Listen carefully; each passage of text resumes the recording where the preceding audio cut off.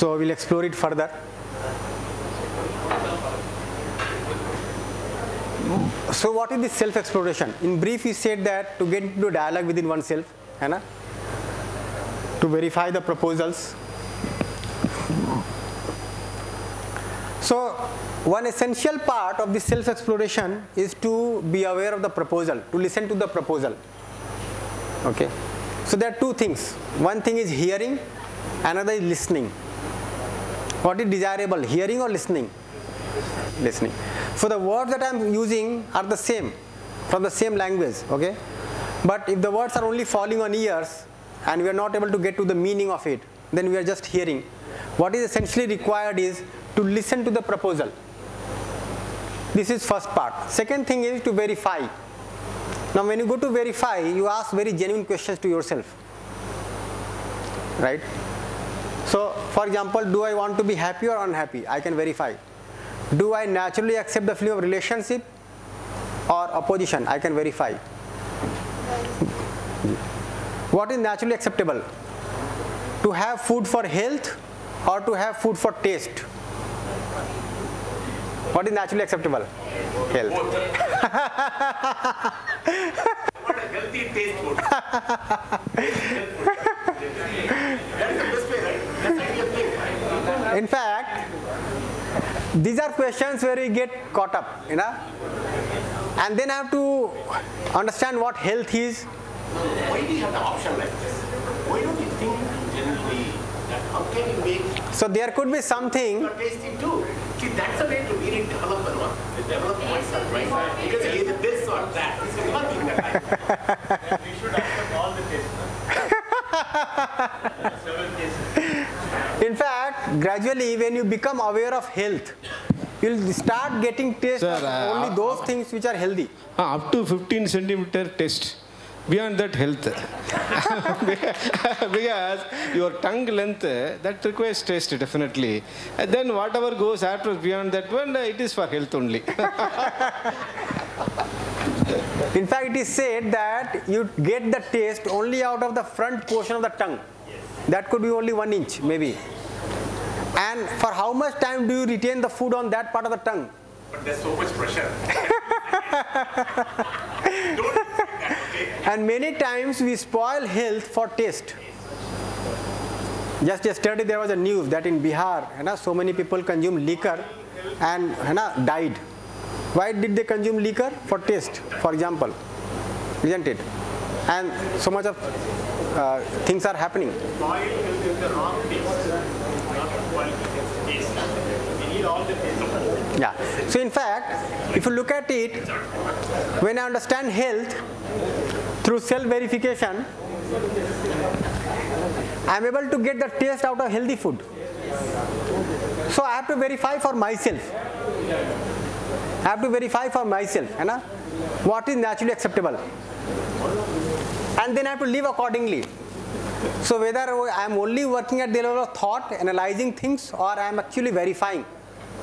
To find it out, I have to live accordingly. When I go to live accordingly, I behave with human beings. For example, one may say that yes, what is naturally acceptable to me is feeling of relationship. And I can agree to that, yes. And I can also assume that I have understood relationship. But when I have to behave with the other, with my spouse, with my child, and I am getting irritated, I am getting angry, I am getting opposed, that gives me a reflection that I have not understood. So the test of my understanding is living. So on one hand I am verifying, and then I am also living accordingly and validating. Similarly with the rest of nature, I validate. So if I am able to get the proposal rightly, I verify within myself, validate in my living, then it becomes a part of my understanding. Is it logical to think, in the case of food, I develop a taste for healthy food? Yes. It's a good proposal, right? You can think about a proposal like that, I develop a taste for millets. And it's a healthy food, I develop a taste for it, and I like it and enjoy it. So it's healthy as well as I'm happy. In fact, why to develop? You can say that I get taste out of healthy food only.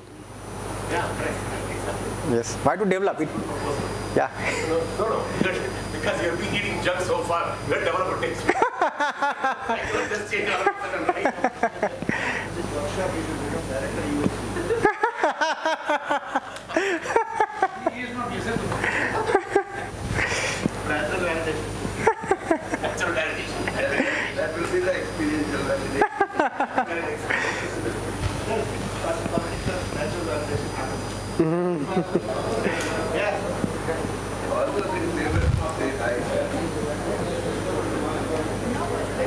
Find out which process is naturally acceptable to you. A process of self-exploration, self-verification on your own right, leading to understanding in yourself, or a process of do's and don'ts in which you assume what is said without verification. So these do's and don'ts don't help, isn't it? And even if I am giving some moral story here, then also it will not help. Ultimately, I have to verify for myself whether it applies to me in this part of my life, in this situation, in this scenario. So if I am able to enable this process in the child through education, that will certainly develop the right understanding in the child. So you can see, what do you say? This process is okay, or this process of do's and don'ts? So that will not help, isn't it? Yeah. The do's and don'ts, society requirement, right? You know, by stealing, I'm happy, but then I cannot keep on stealing somebody's one, right? So one had to find out. In fact, if you feel that find out this process, don't change, so I can happy again. no, I am saying, even if I have the thought of stealing somebody's possession, is it naturally acceptable to me? I can say yes, it is. No, how can I say? See, then the verification is not taking place. Why will I steal somebody's possession? Because I might be... Reverse it and verify it. Pardon? If somebody thinks yours things, how do you feel about it? So you reverse the... Even not that. The moment I have, How do you verify it? I can find out for myself. See, When you're stealing somebody's Natural good is societal acceptance, right? That's natural. no, I am not saying that. fine, okay.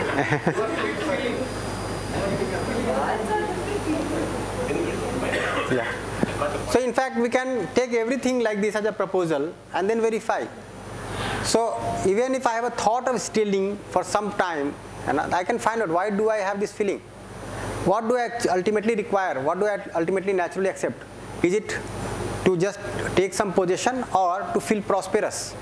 So it is to feel prosperous. Now what is the naturally acceptable way of becoming prosperous? I can find it out. To get to know the basic human aspiration, which is happiness and prosperity and its continuity. And we will explore this also, what happiness is. So what do you think? Can happiness be understood? Or it is something subjective?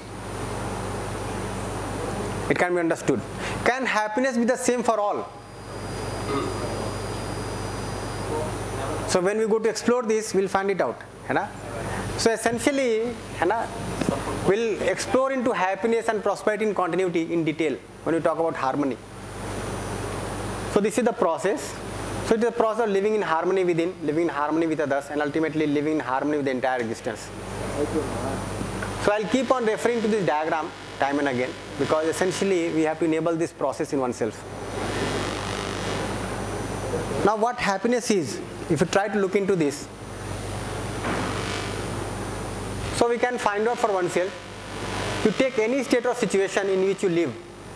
If there is harmony, there is synergy in it, then it is naturally acceptable to me to be in that state or situation. And I want to continue in that state or situation. Isn't it? So take any situation, take any state. If there is harmony there, for example, you are working in a department and there is harmony in the department. All people are comfortable with each other and happy working with each other. So you feel comfortable. You want to continue. But the morning, the very moment you come in the morning and see each other's faces and feel doomed, then don't want to continue in that state. So you take any level of living, any dimension of your life, you can see that when there is harmony, I want to continue. If there is lack of harmony, I don't want to continue. Within me also, you can see that sometimes when we have the working days, then we are aspiring for holiday. And you see, like the holidays are coming. So when the holidays are not there, we are aspiring for holidays. When the holidays are there, and let's say you have to be with yourself for the whole day. No television, no newspaper, no magazine, no other person. You have to be with yourself for the whole day. Are you comfortable? That means I do not have harmony within. That's how I have to look for outside to be comfortable. So, We have been waiting for the holidays and Supalta really turned the whole thing and made it Saturday into working day. so that rest of the days are happier. The previous 2 days of making happy. That's what is the natural acceptance of it? What is the natural acceptance of it? You are happy. The first 2 days. So basically, when you say happiness, you want to be in harmony. When I ask you, do you want to be happy? Ultimately, you want to be in harmony at every level of your living. So we can define happiness by saying that happiness to be in harmony. To be in a state of harmony or synergy is happiness. Is that true?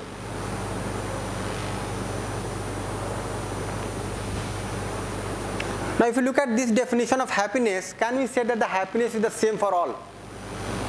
Everybody basically aspires to be in harmony.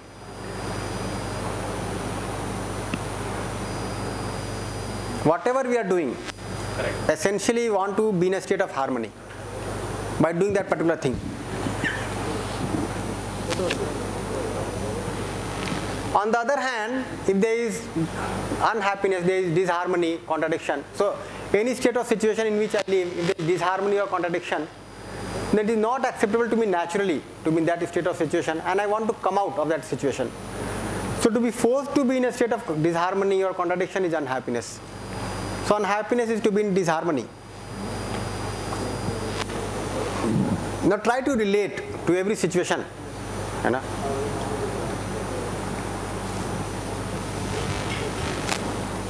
So for example, you go home and you ring the bell. A person sitting at home is not able to open the door for 5 minutes. What happens?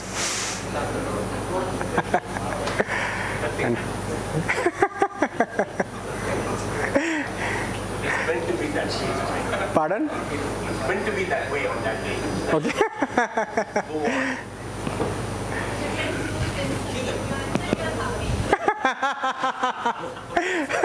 Most important thing in happiness is don't worry about what has happened before. What about it? If you can really talk and understand to fix the problem, just jumping up and down for what has happened. That you can do only when you are in harmony. Otherwise, you multiply the problems. So, for example, the person did not come to open the door on time, and the moment he or she opened, you start shouting. And a simple thing, you are not able to open the door on time, and maybe the other person was in the restroom, right? And the other person also gets irritated. Am I here only to open the door? Right? For you. She would say, I'm cooking for you all the time in the kitchen. And then the whole lot of things start. And then there is disharmony in the family. So if you look at that, ultimately, what we are aspiring for is harmony. Sir, we do have, in order to keep ourselves happy, humor clubs. I hope all of us agree with me. In cities also, in various places where they go over 1 hour program like that, or 2 hours, they go to keep them happy. So that, and also, I want to say this: the surgeons, doctors, maybe some of them may be here. You say they have a laughing therapy. So they go to a place. I also see, even not doctors, a lot of CEOs and other, lot of high-profile people, where they want to relieve the stress or whatever they say. They go and then do some laughing therapy. I think still it is continuing on. So the happiness also comes through these type of exercises. So when I'm not happy in continuity, then I have to go for such therapies. These are recharging stations. It's not possible. Happiness is equal to recharge. No, what you should do is, yes, you go for the harmony class with the human class all the time. But if you come to this class, you'll be happy forever.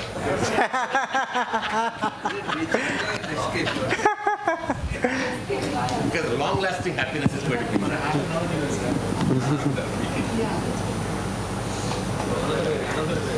So we can see that.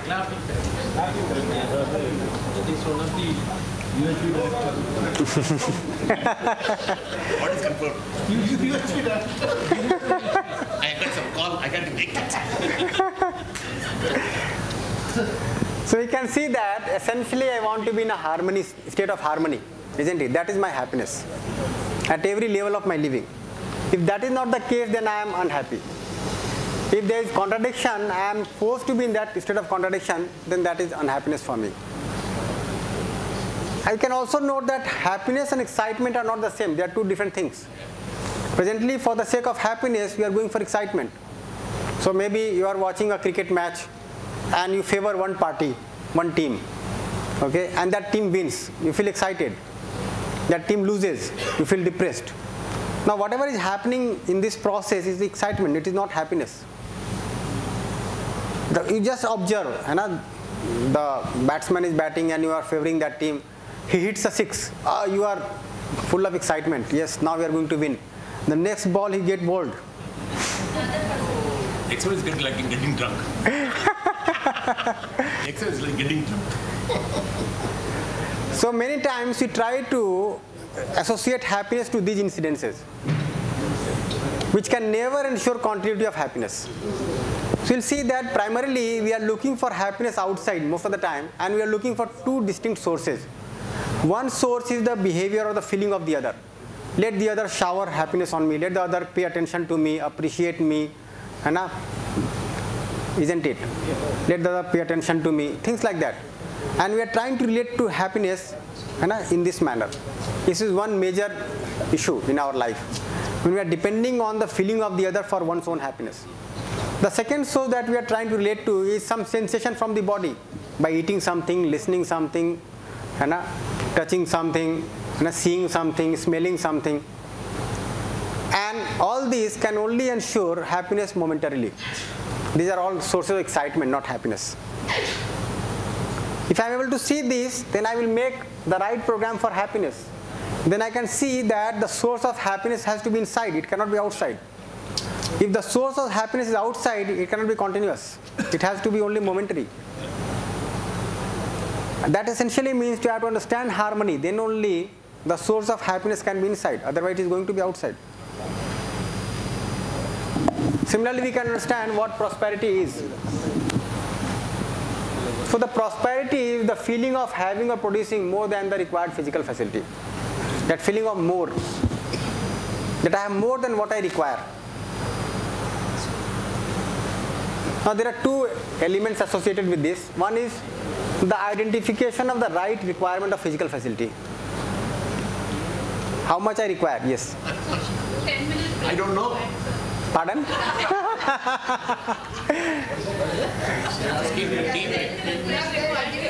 अच्छा, break time हो गया. So before the tea break, we are discussing about the feeling of happiness and prosperity. So we talked about the feeling of happiness. We saw that happiness is to be in a state of harmony. You could also see that happiness and excitement are two different things, isn't it? Now with that we can further explore prosperity. So the issue is, when do I feel prosperous? So when I am able to see that I have more than what I require, I feel prosperous. If I feel that I have less than what I require, I feel deprived, isn't it? So prosperity is the feeling of having or producing more than required physical facility. So there are two essential components of that. One is the requirement of physical facility, which has to be made out correctly. What is my need for physical facility? Can I make out that requirement? So as we go along, we'll see how we can make out the need for physical facility. And do I have more than that or not? So for example, I require food. So let's say in a year I consume this much. Do I have more than that or not? If I have, then I feel prosperous in terms of food. I require a house. Do I have more than what I require? So if I have the house, well and good. I require clothes. In a similar manner, I can make out the need for all kinds of physical facilities that I require, and then I can see whether I have more than required or not, isn't it? If in any case I feel that no, it is less, then I feel deprived. And you can also see that prosperity and possession of wealth are two different things. I may be possessing a lot of wealth, but I may not feel prosperous. That can be the case. So let's say I have a salary of 60,000 rupees per month, and I feel that my need is for 40,000 per month, I feel prosperous. But if I feel that my need is for 1 lakh per month and I am getting 60,000, I do not feel prosperous, to put in terms of money, isn't it? So the same income may or may not ensure the feeling of prosperity in me. So to feel prosperous, these two things are important. What I require, am I able to make it out correctly, and what I have. So many times we bother about what I have and then we try to add to it without being clear how much I require. Is that true? So it may be the case that today I am earning 60,000 and I feel that I require 1 lakh. Tomorrow with some increment and promotion I am getting 1,20,000. But now I feel that I require 2 lakhs. I still do not feel prosperous. So both are essential.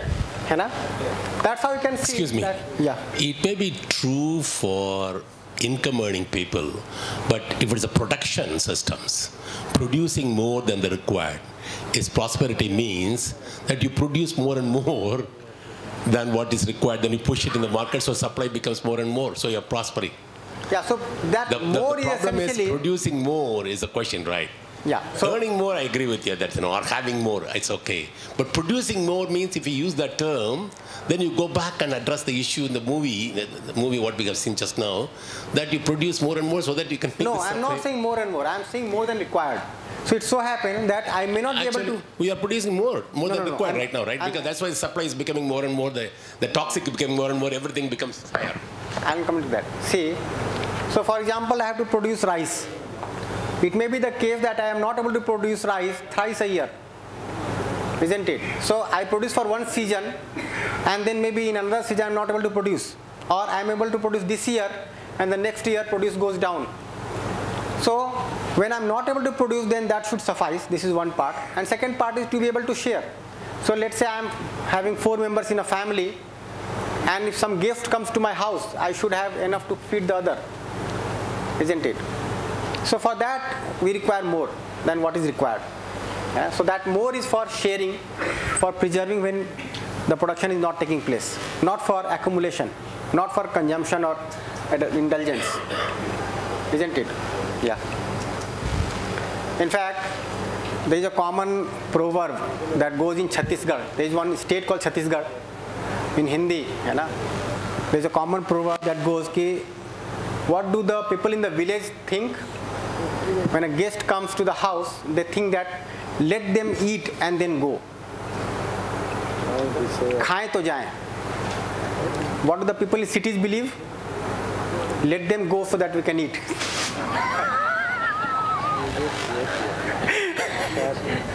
So who is more prosperous?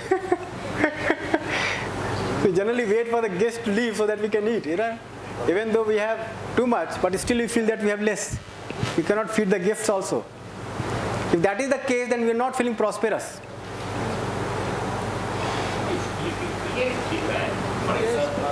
Look at the way from 1950s or 60s. The Walkman was invented and created demand. The iPod was invented, it created demand. There's no physical facility required, there's no requirement. But we invented the requirement. iPhones. No. So the things came in because of ingeniously creating a demand for that product. Let me respond to that. Yeah. So the requirement is for communication. Now for communication we need devices. Okay, we may or may not need devices. And that device can have multiple levels of sophistication. So essentially we want to communicate. So let me say that before this pandemic took place, I was not even aware of what Zoom is. Most of us. And now we are utilizing the Zoom to communicate. So we want to communicate. Now to be able to communicate, for example, if I am here in front of you, I don't need that Zoom platform to communicate. But we do, or we may require Zoom platform to communicate to somebody sitting abroad or in some distant place. So that is only one mode of communication. Similarly with smartphones, with telephones, with mobiles, with pagers. All these are various modes, various instruments of communication. So basically our requirement is for communication. Now to fulfill that requirement, we can have multiple kinds of physical facilities that we can invent, and at the same time we can make out how much is required, to what extent sophistication is required, that we can make out. For example, I need a phone to communicate to the other. I can make out the level of sophistication and technology that is required, isn't it? We can properly utilize it also. I also have to see that to invent or to produce or to utilize it rightly, what resources are available in the nature, so that I do not deplete the nature. So with that I can make out my requirement. I can also make out the way to fulfill my requirement. In fact, we'll see that we are inventing so many kinds of physical facilities, right? But it may be the case that our basic requirement is not being met. For example, health is a requirement. So one outcome of having enough physical facilities is that we have good health. Now it may be the case that we are producing so many things and ultimately suffering on account of health. It is being said that now many people are dying out of obesity. Earlier people were dying of hunger, now people are dying of obesity. This has become a common scenario in the cities. In England it is said that by the age of 13, 80% children are obese. And that has become a common problem for heart trouble and liver and all those things. So you have to see that prosperity and possession of wealth are two different things. So if I am prosperous, I think of right utilization, I think of nurturing the other. When I feel deprived, I think of accumulation, I think of exploiting the other. So whether I feel prosperous or not is marked by this. If I think of nurturing the other, I feel prosperous. That is a mark of my prosperity. But when I am thinking of exploiting others, I feel deprived. Isn't it? So I may have lots of accumulation of wealth with me, but I am all the time thinking of multiplying the wealth by exploiting others. It means I am not feeling prosperous within. If I feel prosperous within, I will think of making everybody else prosperous. Is that true? We were having one tea break session when we were conducting a workshop at Kanpur, and that was being conducted for the students of Kanpur University. So during the tea break, we simply asked the students, with how much tea will this cup get filled?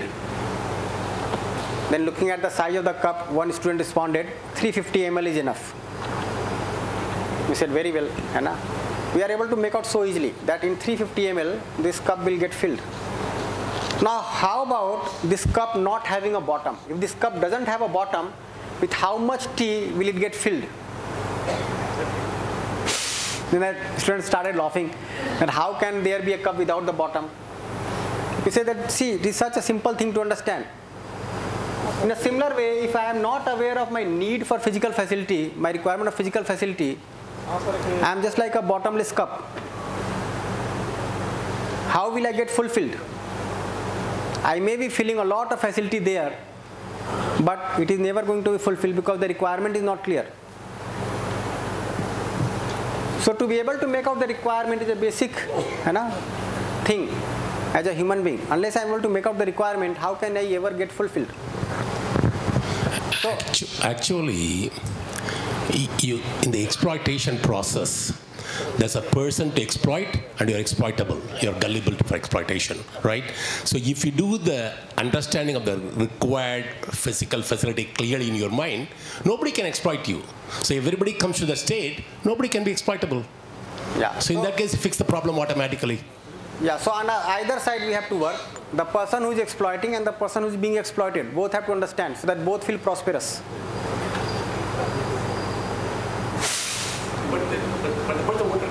The requirement is not being met correctly, right? Yeah, so that's the problem. That's the problem. You fix that problem, everything will get fixed. Yeah, and that has to be fixed by you, for you.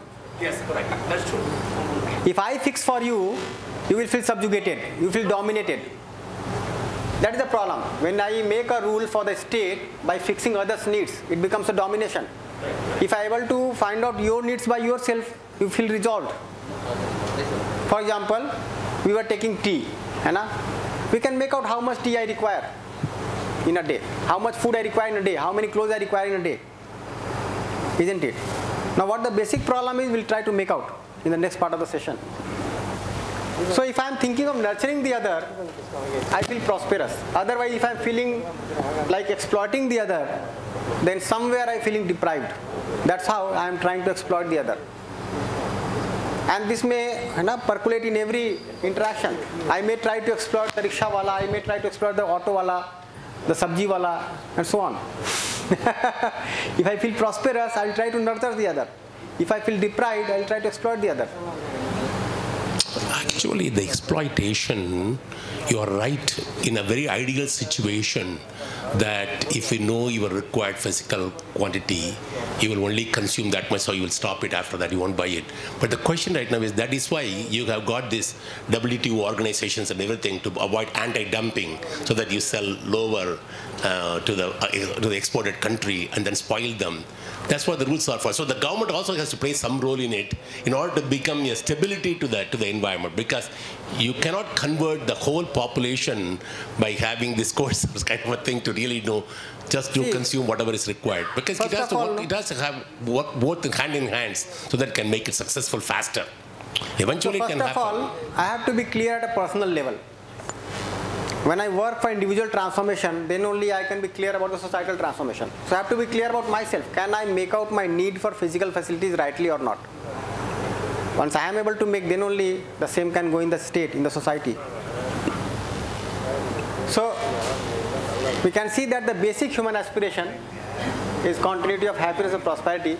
Happiness is to be in a state of harmony, and prosperity to have this feeling. It is a feeling. It is not possession. It is a feeling of having more than required physical facility. And there could be some prevailing notions of happiness and prosperity.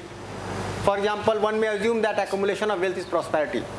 The richer you are, the more prosperous you are. That is, the more you have accumulated, the more prosperous you are. These are all false notions.